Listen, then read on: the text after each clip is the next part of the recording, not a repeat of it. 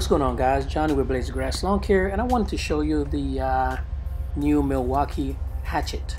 Yep, it is called a hatchet, and what it is a pruning saw which uses the M12 fuel battery. And here I am just putting some chainsaw oil in the little compartment, and yeah, I kind of overfilled it just a little bit. That ain't no big deal. This is my first time actually using it, so like you guys, I'm taking a look at it and seeing what is what. So this thing is supposed to cut, I guess, 2 inches, in between 2 and 3 inches pieces of wood. You know, anything that would be too small for you to take a actually saw to it, or you know, something that a pruner can't cut, you take it out there.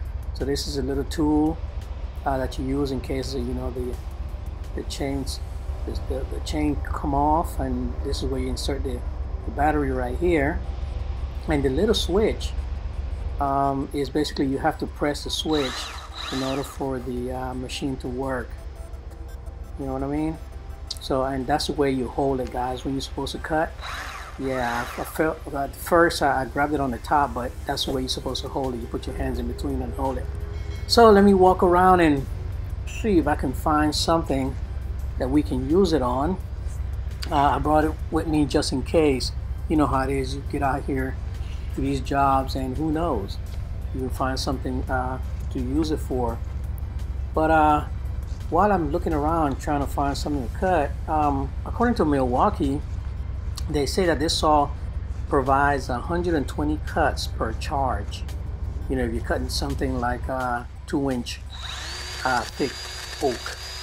So here I'm just trying, and again, yeah, you can use a pruner to cut these guys, but I just want to kind of get a feel for the actual hatchet. But like I said before, everything is just so thin, and you know, yeah, I'm trying it. And again, I'm not holding it the right way, but you know, it cuts, right? It cuts and make the job a little bit easier.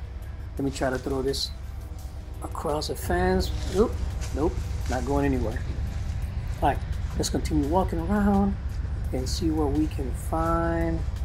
Let me see if this is let's try this. Okay, it cuts it. Of course it will. All right, so let me keep walking around. All right, let's try this. Okay, so I'm holding the top and cutting it with the bottom. Again, the wrong way to cut it, to use the saw, but as you can tell, it sliced right through it. So, pretty good.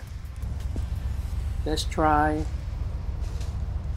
cleaning it off and holding this the right way and see how easy it is to cut. Again, not holding it. Okay. So once I put my hand there, bam, it slices like butter, guys. So that is the right way right here to use a saw. And man, when you hold it the right way, this thing slices like a knife. I'm telling you, real nice, quick, fast. Huh. Nice. Let's keep walking around and see if we can find something else to cut. But what I'm going to use this for, guys, you know, when you get up there and you know, you can use it to trim your crepe myrtles, or when you actually cut a limb, you know, you can use it to cut a limb off a tree. Sometimes you only need to cut like 1 or 2 limbs, and you don't need to take the whole saw with you.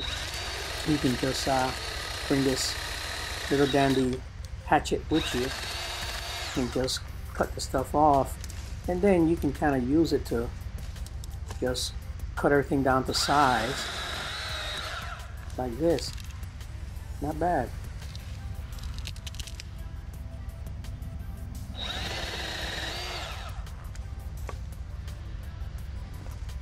So once again, guys, I'm just walking around, real world situation. I'm not trying to stage anything. I'm walking around one of my commercial properties, just trying to find things to trim, to prune with this with the hatchet. And I don't know if I mentioned it to you guys, but this little, the hatchet is 5 pounds. Yep, this thing is it weighs 5 pounds, and that's with the battery included. Yeah, it has a 6-inch bar.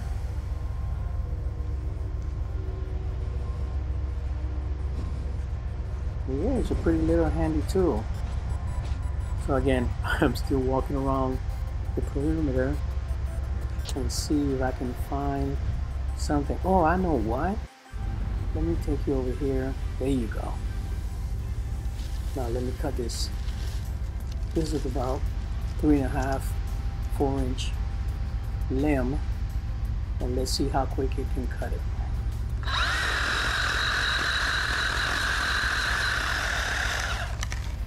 Damn, look at that. That was fast.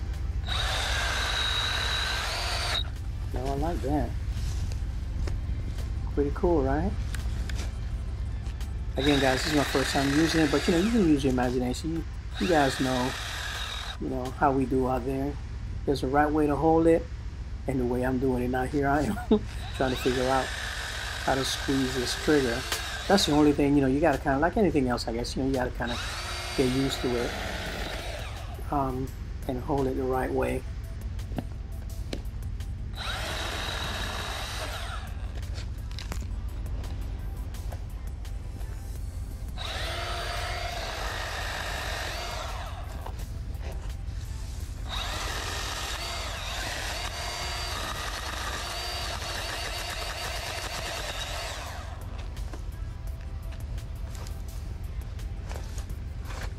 Alright guys, so let's try one more cut, and this will be even hard for a regular saw, but let's cut this right here.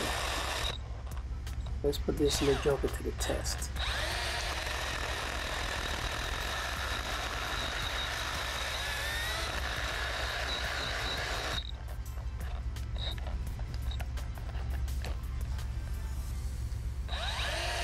Yeah, it's giving me a little bit of a tough time, but again, you guys know, especially the ones that cut trees and stuff like that, when you're cutting right there on that notch, it's hard. But I want to put this hatchet to the test and see if it can cut through this. Because again, you guys want to see what this little puppy can do, right? Let's cut all the way through. Alright, let me go on the other side and see. There you go. And hit it.